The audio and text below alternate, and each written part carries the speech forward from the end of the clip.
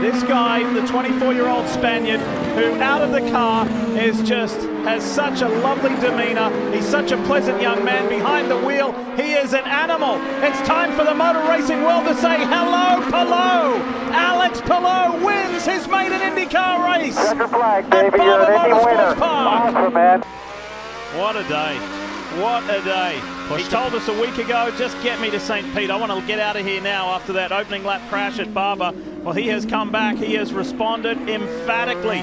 Colton Herter will win his very first street course race. Colton Herter at the Firestone Grand Prix of St. Pete sees that checkered flag first. P1, baby. Good job.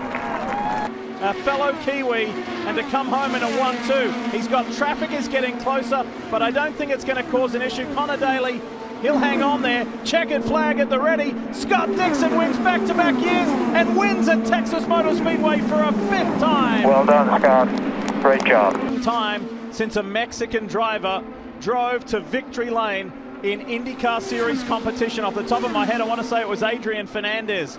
A long time ago, but Pato Award, Mr. Energy, Mr. Fast Hands. Go, baby. Oh boy, Award! Pato Award is an IndyCar winner. Nice job at the hometown race, baby. He's going to be the 3rd first-time winner from 5 races. That hasn't happened since 2013 in the NTT IndyCar Series. Robert Doornbos, who's a commentator in the Netherlands, he was the last Dutchman to win. That was way back in 2007. Look at the family pride from Ed Carpenter Racing and the VKs. Renus VK wins the GMR Grand Prix at Indianapolis. Wheel 8. Turn 2. Onto the backstretch for the final time. Can Castro Neves weave his way around with a move that Ryan Hunter-Ray put on him many years ago? He sticks behind RHR. Now here Palou. Palou gets closer. There's a 4-time win on the line for Elio Castro Neves. Look at the crowd. They know history's on the line. Welcome to the 4-time club, Elio Castro Neves. That is awesome! He did almost 100 Formula One Grand Prix. The last time he won was in GP2, one of the feeder series to Formula One at the Nürburgring in 2013. While these two youngsters scrap over second, it's going to be the sneaky Swede who drives his way to victory lane. One more turn for Marcus Ericsson. Ericsson in Detroit. Checkered flag, good job, buddy. Wins for the first time in his IndyCar career. Brilliant job from Newgarden. He didn't get the car sideways. He rolled the power on. It might be just enough to hold on to second. Palou will get one more chance here as they come through 11. There's a short straightaway here. No, not going to happen. Newgarden hangs on. Absolutely terrific driving under difficult circumstances for the driver of the 2. That's for the minor placings. This is for the win. Nice job. Hell of a drive. Is a two-time winner and a championship leader. And the race is on for the final step of the podium. Newgarden and Palou fill those steps.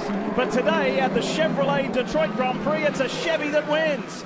Tracking Joseph Newgarden throughout the day, waiting for a mistake. It turns out it was a mechanical. That was the opportunity. Final corner for Alex Palou, looking for win number 2, and to take over the championship lead by a big margin. Alex Palou has won at Road America for Chip Ganassi Racing. Yes, thank you. Yeah. It's Roger Penske's only American driver in this team, and he is going to win on Independence Day, on Penske's 50th anniversary. Yeah, we got one. Newgarden finally does it. That's what's going. And it's Penske's first win of 2021. Great job, boys. Very nice. 2 more corners to go. We've had a spin and win. Danny Sullivan in the 1985 Indianapolis 500. A launch and win.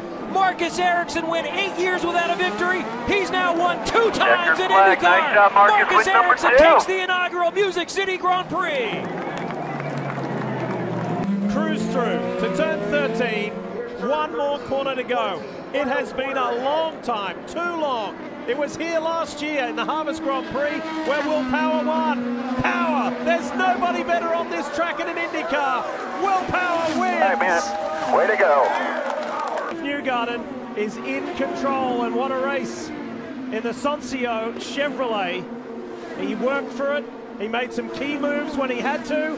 And the two-time winner here at Worldwide Technology Raceway is now a three-time winner. Good work there. Good job, fellas. Great. Good calm. Alex Palou wins in Portland and retakes the championship lead. Congratulations, man. Awesome. Great job, 10 cars. It's 25 years ago that Alex Snider put the move on his dad, but then his dad came back to win 2 times. Well, right now here at WeatherTech Raceway, Laguna Seca, this is Herder's house, and Colton Herder is now a 2-time winner. Victory circle. Great job. It's a street circuit, a road course, a super speedway, or a small oval. It's fantastic, and there's more to come in 2022, where you can fully expect the driver of the Gainbridge Honda, Colton Herder, to be vying for a championship. This will be his 6th career win, and he gets to do it in Southern California, where he grew up. Out of the hairpin for the final time, Colton Herder will have the last say of 2021. Herder wins again for the first time at Long Beach. And Alex Palou is an NTT IndyCar champion.